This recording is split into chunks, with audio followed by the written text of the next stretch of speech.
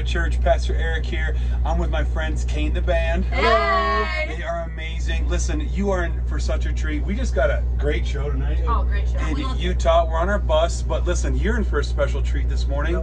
I'm telling you right now, my dad, Sam Timm, is going to be bringing the word. Go. I wish I Put was your there. hands together. All right, let's slow clap it up. Here we go.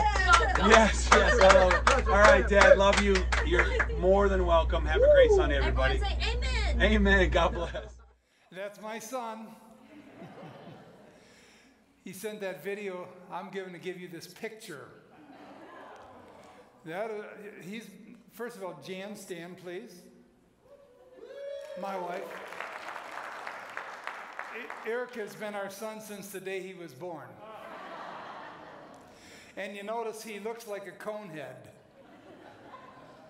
There was just a lot of brain in there that had to squeeze in and before it could squeeze out. That's all I can say. He's a unique character. I thought I'd show a couple other pictures. If you're the speaker, if you're the preacher, then you can show pictures of your kids. Okay, so here, we're going to blip through a couple of them here. He was always crying about something. And, this one I could show lower, but I'd probably get arrested. So I decided, we'll leave it right there. We'll cut it off. He's a cute little boy. Nevertheless. And then he's grown up, of course, and now he is what he is.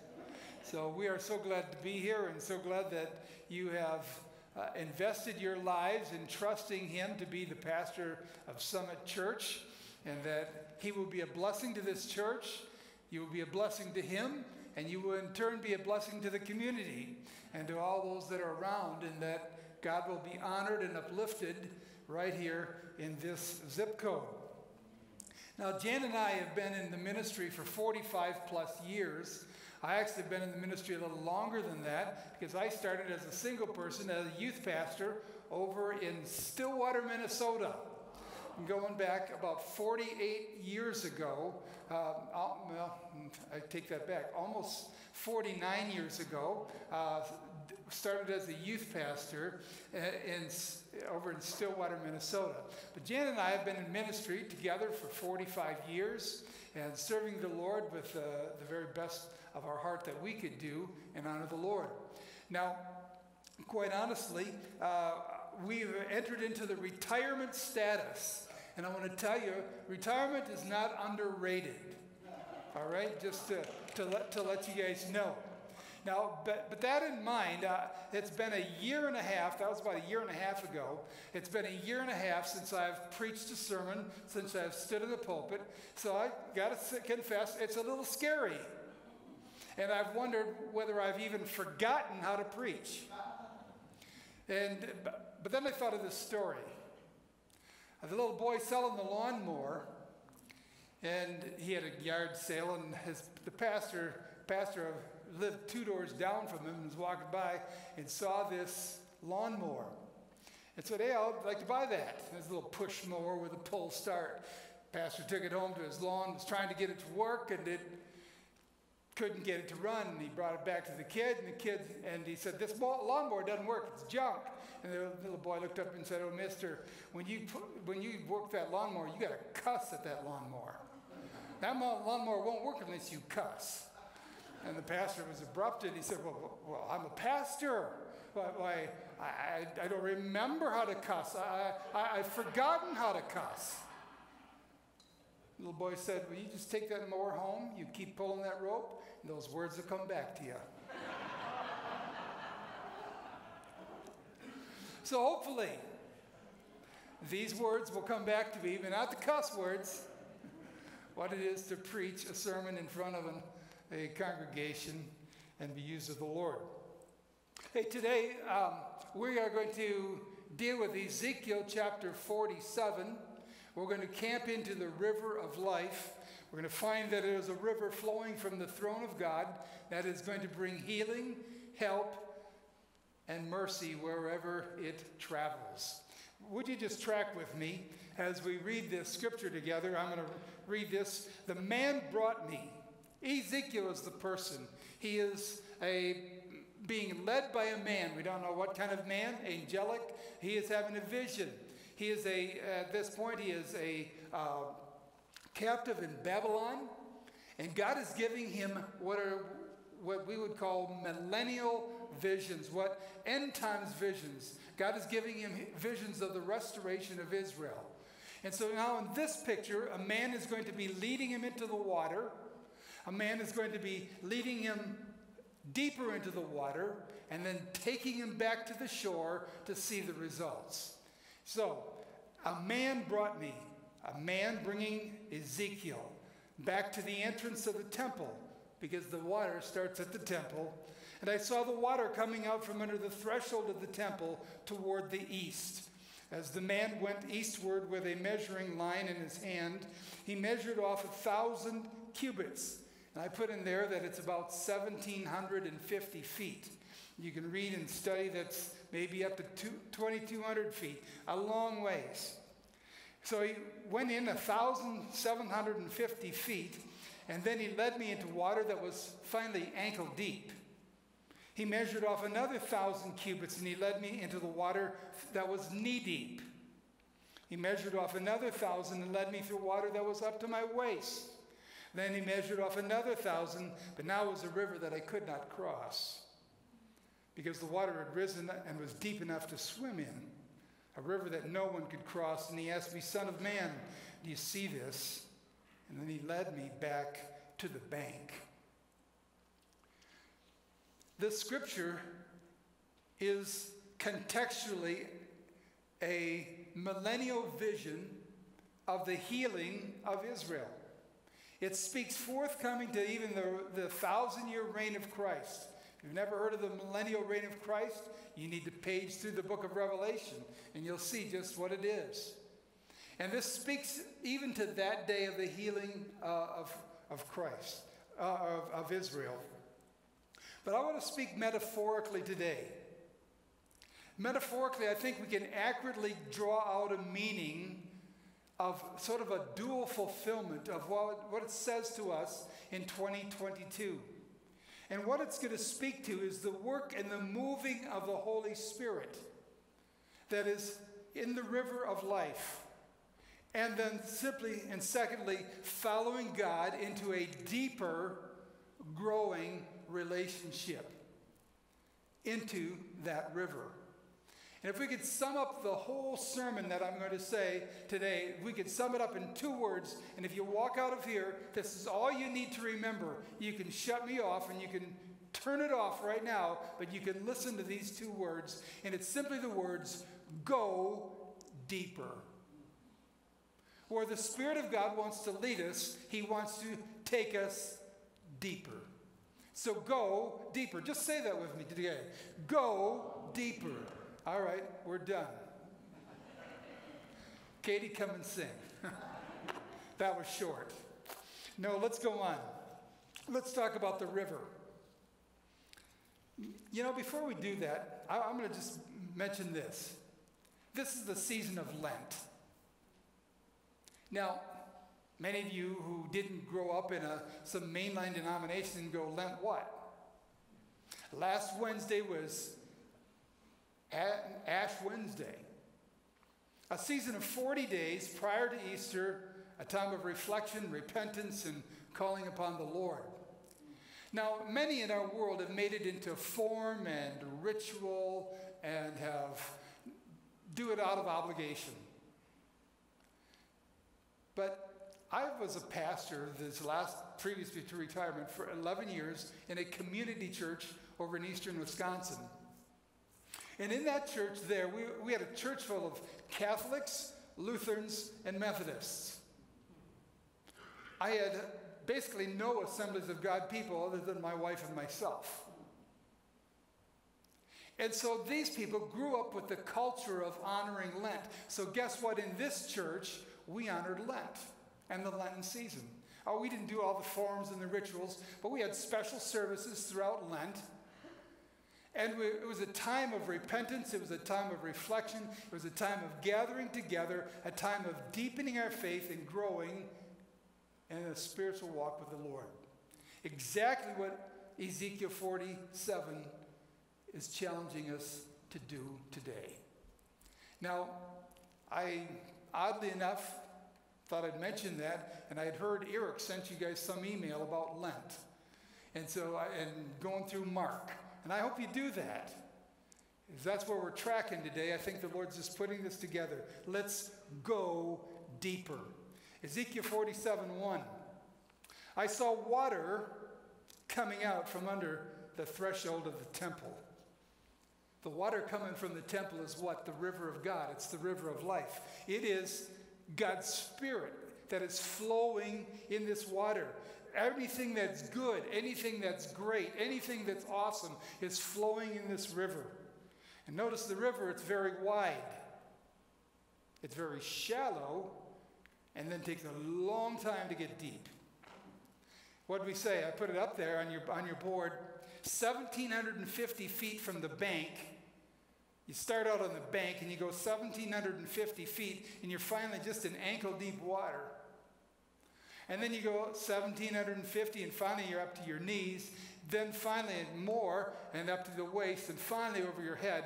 You've traveled, that river is way over a mile, almost a mile and a half wide, before it gets to be deep enough to swim in and you're caught in the current. It's a long, slow process. And that's what I want us to see, that there is a progression in following God. That he starts out shallow. It doesn't happen all at once. It takes time, and you slowly go deeper and deeper and deeper. God's desire, go deeper.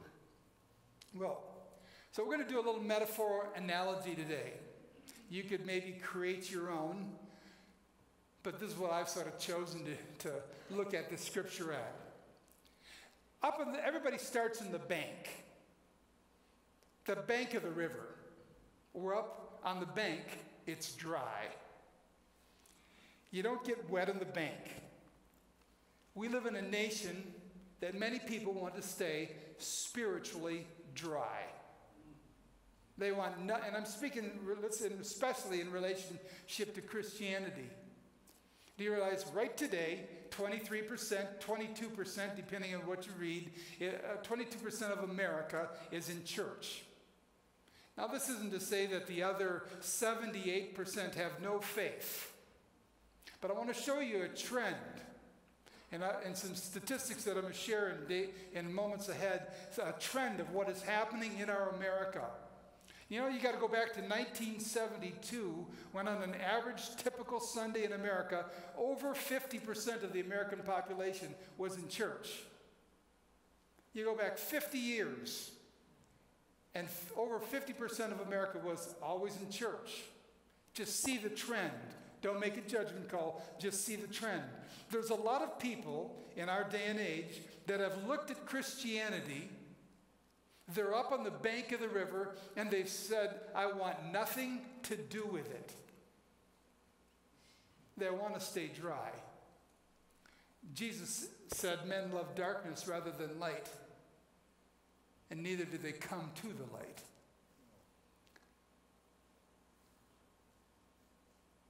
You know why? This is what we have right here, some stats. Check this out. George Barna polls, statistician extraordinaire for churches. Last 20 years, I just looked this stuff up this week. By 2020, he conducted 96,171 surveys of churches and Christians and all religions, everything. Here's his conclusions. Year 2000, they had set a criteria for what were practicing Christians. And he said at this point, with that criteria, 45% of America were considered to be practicing Christians in the year 2000, 22 years ago. In the year 2020, though, now just jumping 20 years, with the same criteria, George Barna states 25% of America is now considered to be a practicing Christian by his definition that he has created. Same definition. Do you see the trend? Don't make a judgment, just see the trend. Now, Gallup polls reflect exactly the same. And that is exactly what we have here. Gallup polls. Now, Gallup says that 70% of Americans said they belonged to a church. This is in the year 2000. A church, a synagogue, or a mosque. Now we're talking about Christians, Jews, and Muslims. But in the last 20 years, where it is now, is that 47% are belonging to a church organization. Gallup poll says it's a 23% drop.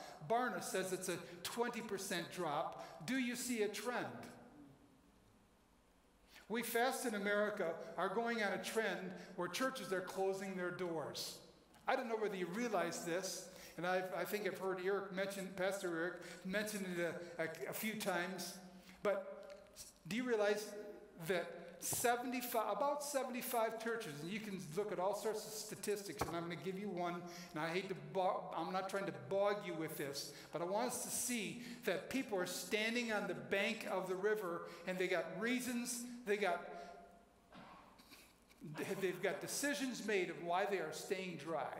I don't want anything to do with the river or religion. 75 churches, Christian churches, close their doors every week in America. This is bound and shown by statistic after statistic and study after study. I'm not making this up, and I've been tracking this for a number of years, and this is exactly where we're still about at this point. Now, there are some startups, but we're going to find that even with the startups, it averages still down to 57 churches a week that shut their doors, closed for business, or up for sale, or gone. Do you see a trend going up and going down? Right now, here's from the U.S. Census Bureau, United States Census Bureau. Pulled it off the internet just this week. This is what it says. You can look it up and read it. 4,000, this is what that American census is saying. 4,000 churches close their doors for the final time every year. And they're saying that 1,000 churches start up. Their stat is that 3,000 churches are lost every year in America. Why do people want to stay dry? What is it about religion? What is it about church that people don't want to have anything to do with it? If you walked out on the street and said, I want to invite you to my church, why do they step back 2 paces and go like, not for me. I'm on the bank. I'm staying on the bank. What's their number one beef? Hypocrites in the pew. How many hypocrites are here today? Raise your hand nice, loud, and clear.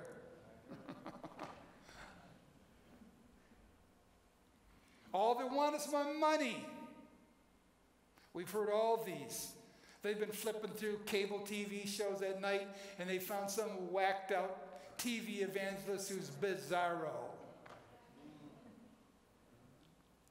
Then there's the TV evangelist scams and the 2020 reports of illegitimate, irresponsible lifestyles of some of these guys, and it's turned people off.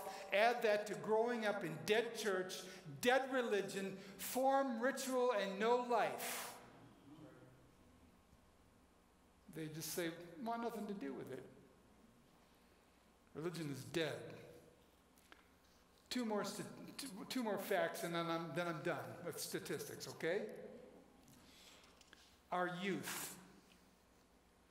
I don't have it up there, but Lifeway Research has, you can read it, I read it this week in the internet.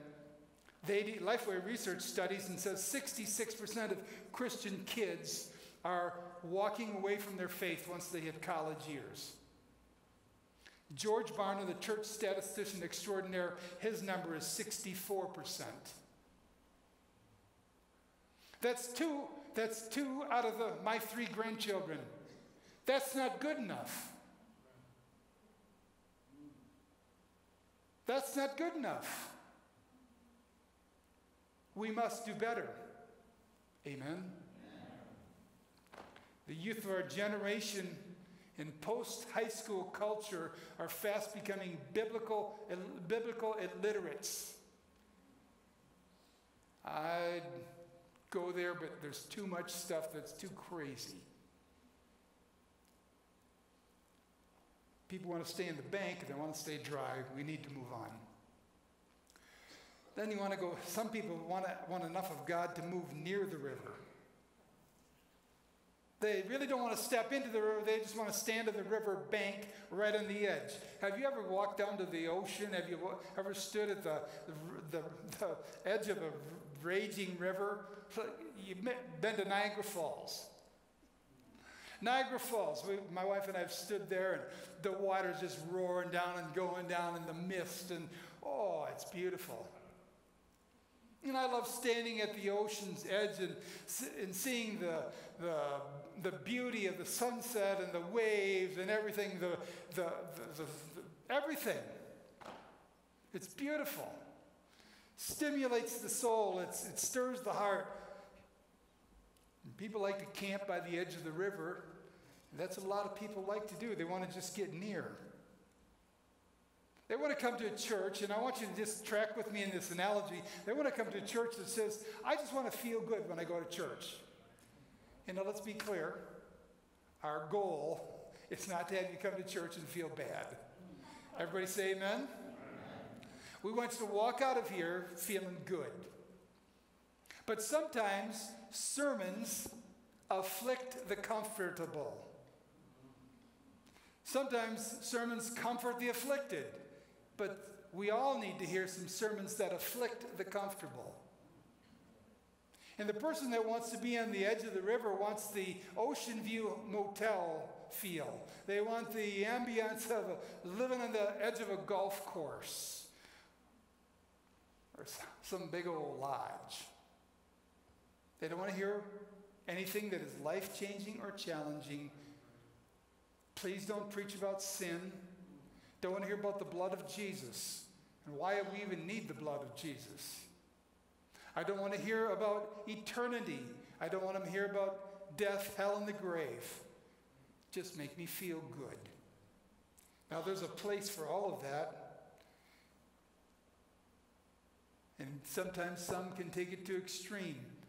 There's a place to feel good and to be challenged. But these people want to just be comfortable. I put it this way. I want $3 worth of God. This isn't my poem. This is Wilbur Rees. I've had this in my file for ages. He said, I would like to buy $3 worth of God, please. Not enough to explode my soul or disturb my sleep, but just enough to equal a snooze in the sunshine. I want ecstasy, not transformation. I want warmth of the womb, not a new birth. I would like to buy only $3 worth of God, please. That's what a lot of our world wants to settle with. Let's go deeper. And he led me. God doesn't want us living on the bank. God doesn't want us to live on the edge. He wants to take us deeper. There's a progression. All right, we'll keep moving. Ezekiel 47:3. As the man went eastward with the measuring line, he then led me through water that was ankle deep. What happens in ankle deep water? I put the word up there, back there. I put the word up there, splash. Think about the spiritual splashing that people like to do. I'm just making this analogy. You can make it in any way you want to make it.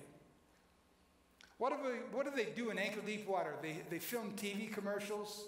You've seen the picture of the horse with the barebacked rider galloping in the ankle deep water on the edge of the ocean, and the water's just spraying, and it's beautiful. It's gorgeous. It's exciting. It's fun, stimulating, cool, relaxing. And a lot of evangelicals camp there.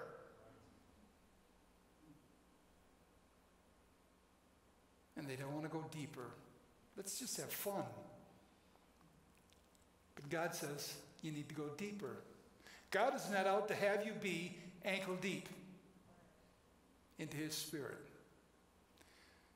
Now he wants to take you knee deep. He leads you deeper. He measured off another 1,000 cubits. And he led me through water that was knee deep, another 1,000 cubits, and he led me through water that was up to my waist. Have you ever been in knee deep water? Or about there?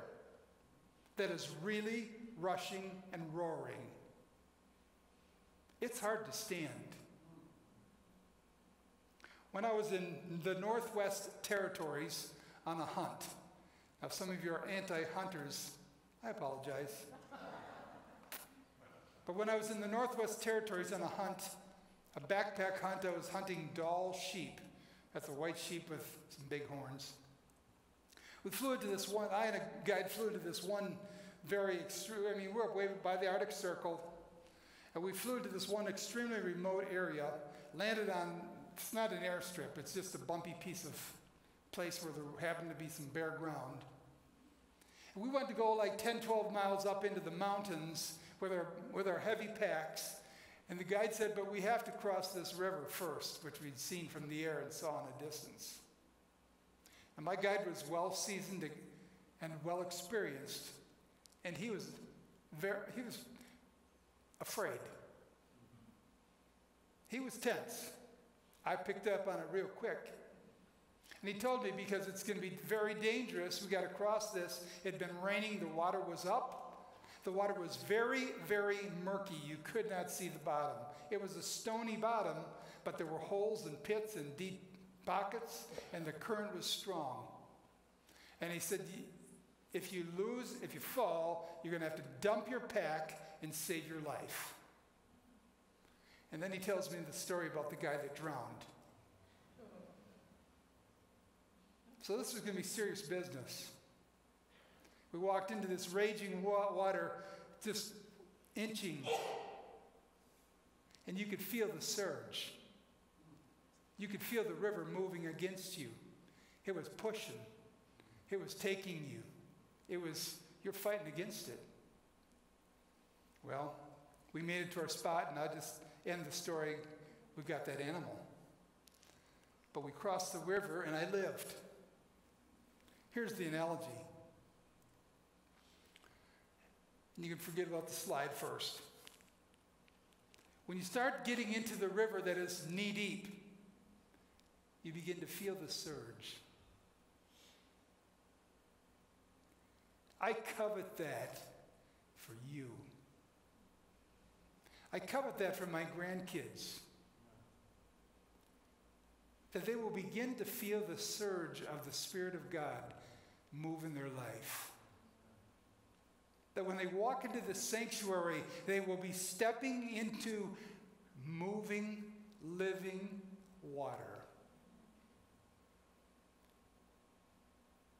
As a pastor, numerous times I had my church, as we may do at the end of this service, come up and just sort of bunch in around the altar. And we'd sing that chorus, "This is holy ground. We're standing on holy ground. For the Lord is present, and where he is, it's holy." Then we lift our hands. These are holy hands. We're lifting up holy hands. For the Lord is present, and where he is, it's holy. And you'd get a mass of people singing that song, in the presence of God inhabits the praises of his people, and he would move in, and I guarantee you, you begin to feel the surge. And I'd look down, and there's some hardcore teenager. His hand lifted up. All of a sudden, God touched his spirit. All of a sudden, God's getting a hold of his life. And he went from thinking it's just dry dust to realizing this is life. God's presence, it's real.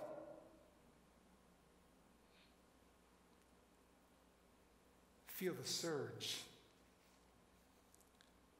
What a beautiful thing when we can come together and feel the surge.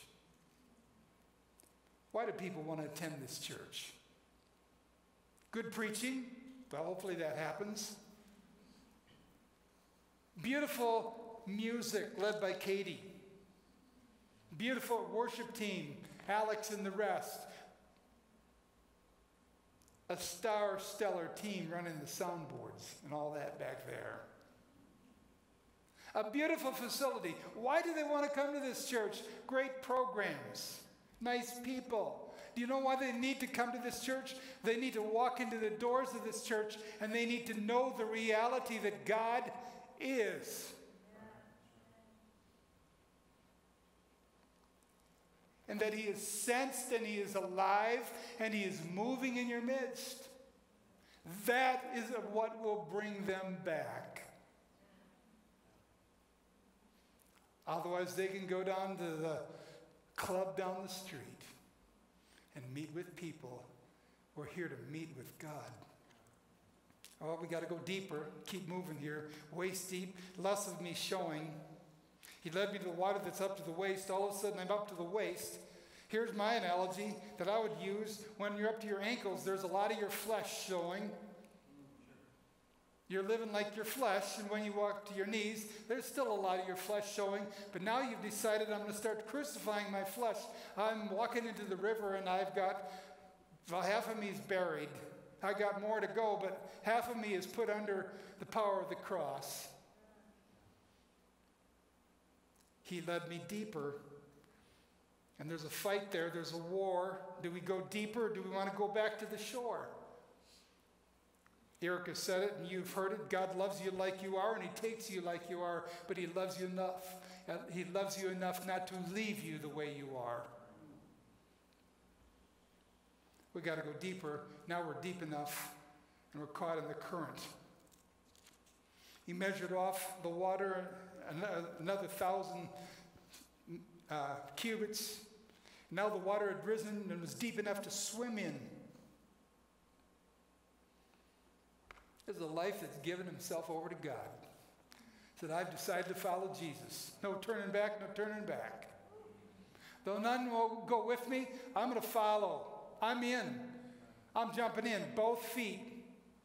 That's what some of you that are going to get baptized in a couple weeks, that's exactly what you are doing. You're finally saying and coming to a realization, whoever you are, you're saying, I'm all in. This is it. This is my commitment. And that's why God has you go publicly and stand before a crowd and say, I'm going to serve the Lord with all my heart. We're going to put me under symbolically and bringing me up. If you've never been baptized, you need to do that. I'm all in. Have you ever made that choice? Where are you? I hope you're making that choice. I've read it this week in the scripture in Numbers chapter 14. It was talking about Caleb. You remember Caleb and Joshua. And the Bible says Caleb wholly followed the Lord. I don't know what I want said about me, but I want it said about me specifically that I'm sure that I wholly followed the Lord. Well, what's the results? We have to go on. We started out at the bank. We went to the edge. We are up to the ankles, up to the knees, up to the waist. Now we're up over the head. The river's taken us wherever we want to go, wherever the river wants to go. We're in the flow. What are the results? Well, Ezekiel said, here's what this tour guide asked Ezekiel. He asked me, Son of man, do you see this? Then he led me back to the bank of the river. When I arrived there, I saw a great number of trees on each side of the river. The salty water there becomes fresh. Swarms of living creatures will live. Salty water becomes fresh. I lost track on that. Okay, let's go there. Swarms of living creatures will live wherever the river flows. There will be large number of fish because this water flows that will make the salt water fresh. So where the river flows, everything will live. Where the river flows, everything lives. Fruit trees of all kinds will grow on both banks of the river. The leaves will not wither, nor will their fruit fail. Every month they will bear fruit, because the water from the sanctuary flows to them. I don't know what you see, but I see life. Trees, life. Not dead trees, alive trees, healthy trees. I see fresh. I see healing. Think about that. Salty water becomes fresh. Swarms of living creatures. That's what it is when we step into God's river. I see fruit trees of all kinds. They'll grow on both of the banks. The leaves don't wither. The fruit will not fail. Each month they bear fruit, because the water from the sanctuary flows on them. A mature tree brings forth fruit. Oh, blessed is the man. Blessed is the one who trusts in the Lord, Jeremiah says, whose confidence is in him. They will be like a tree planted by the waters that sends out its roots by a stream. It does not fear when heat comes. Its leaves will always be green. It has no worries in a year of drought and never fails to bear fruit. Now, I'm really glad that you're here today, and I'm not here to pound down any single person or any individual about your faith. I'm just thrilled that you are here, but I am encouraging you what the Word of God has put into my heart to share with you this week. Go deeper. Wherever you're at, go deeper. Some of you need to take the first step and start your walk. Maybe you never have invited Christ to be in your life. I don't have a clue of who is here today, but I want to just ask you this. Do you have a conversion story? You were trekking through life. You were going through your life, and then all of a sudden, boom, you realized, hey, I need more than what I've got.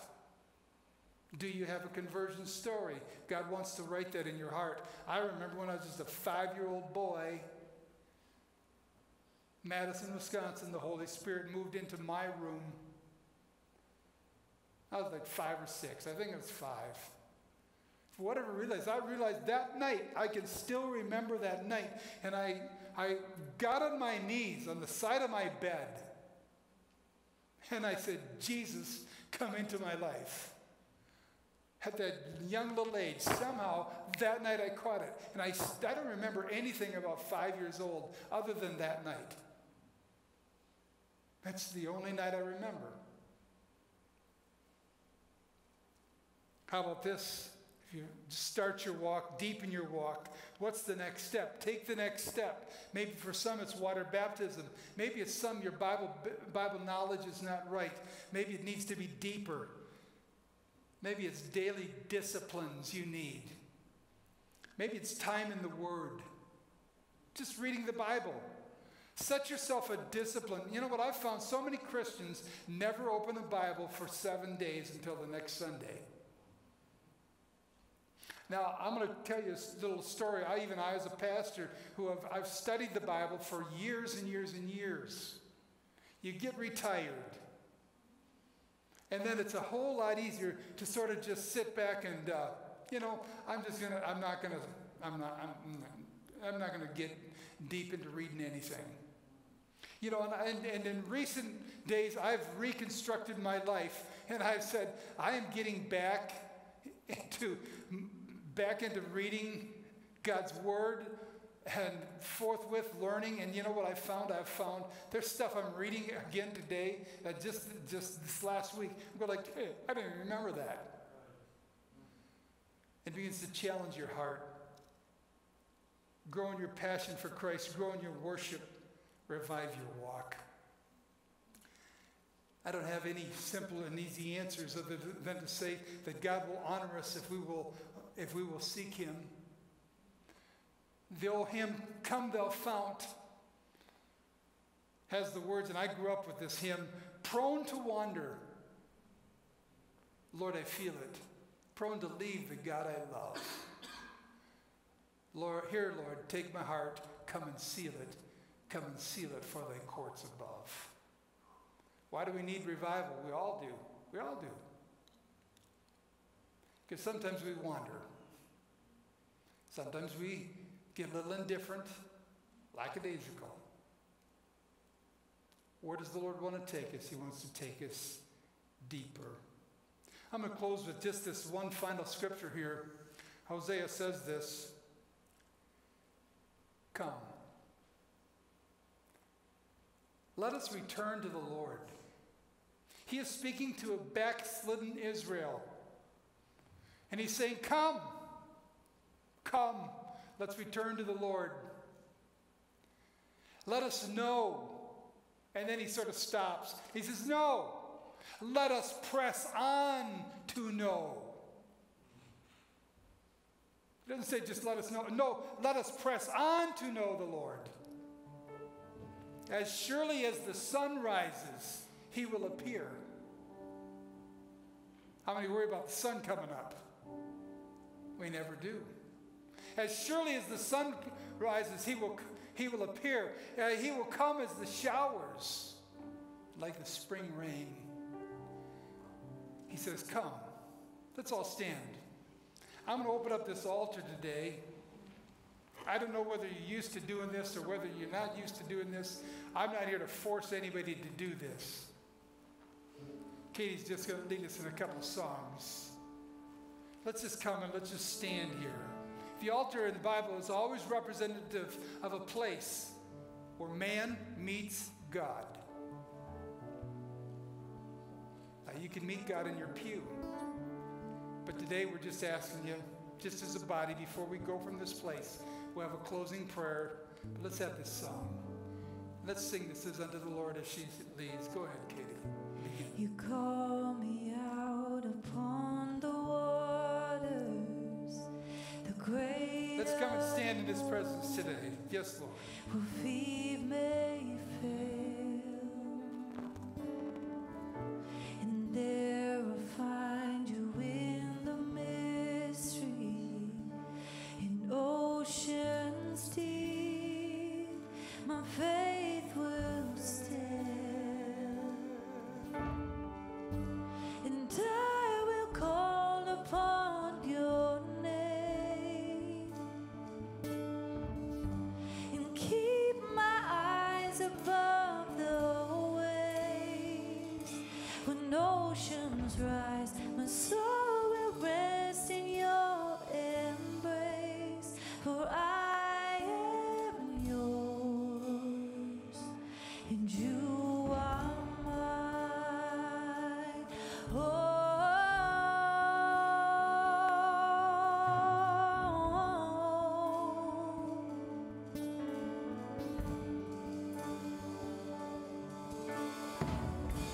your grace abounds in deepest waters. Your sovereign hand will be my guide. Oh, where feet may fail and fear surrounds me, you never failed, you won't start now. I will call, and I will call upon your name, and keep my eyes above the waves. When oceans rise, my soul will rest in your embrace, for I am yours, and you are mine. Oh, oh, take us deeper, take me deeper.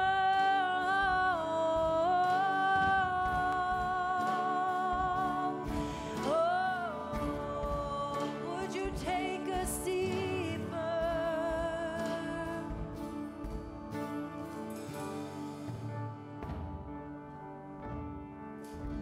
Spirit, lead me where my trust is without borders. Let me walk upon the waters wherever you would call.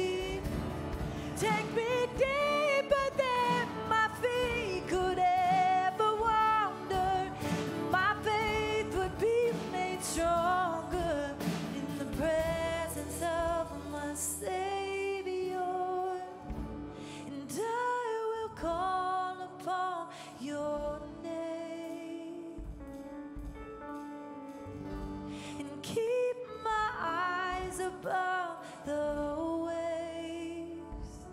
When oceans rise, my soul will rest in your embrace. For I am yours, and you are mine.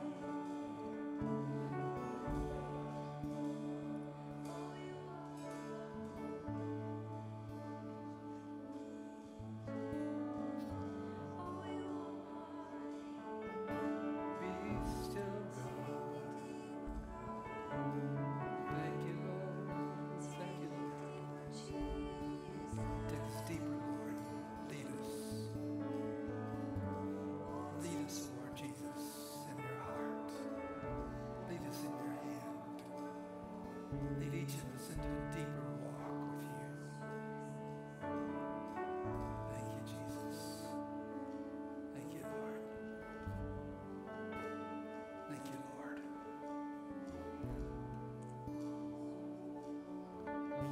Thank you, Lord.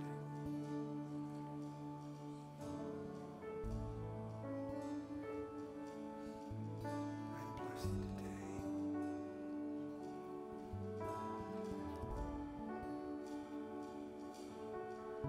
Thank you, Lord. Lord Jesus, we just pray that you will take these sacred thoughts and that you will seal them in our heart. That in the days ahead, you will challenge our hearts to grow in you and follow you. Spirit, lead us. Take us deeper than our feet could go. In Jesus' name. In Jesus' name.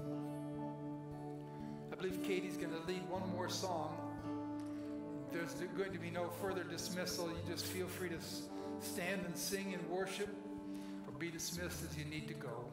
God bless each one of you. Thank you so much. There's nothing worth more that will ever come close. Nothing can compare. You're our living hope. Your presence, Lord.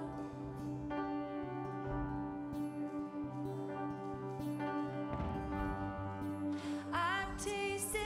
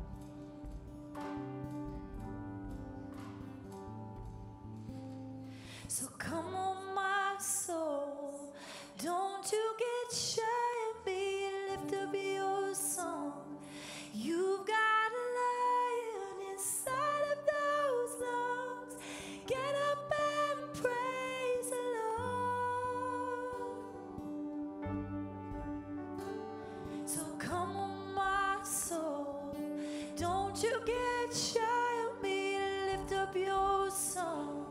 'Cause you've got a lion inside of those lungs. Get up and praise the Lord. Come on, my soul, don't you get shy of me, lift up your song. You've got a lion inside of those lungs. Get up and praise the Lord. Ah, come on, my soul, don't you get shy of me, lift up your song. 'Cause you've got a lion inside of those lungs. Get up and praise the Lord.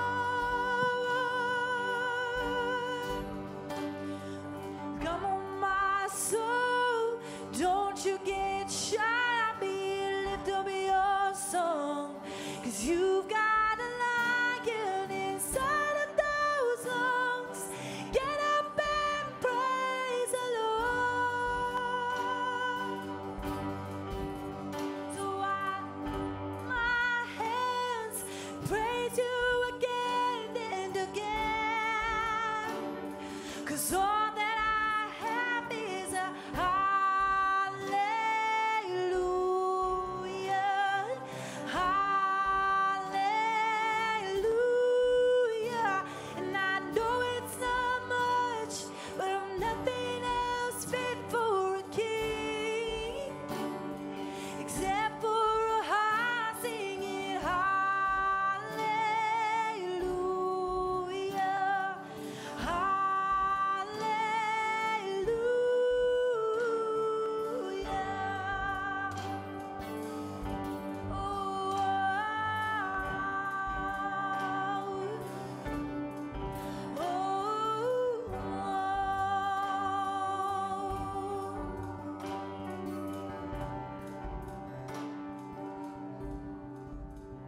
So I throw my hands and praise you again and again. 'Cause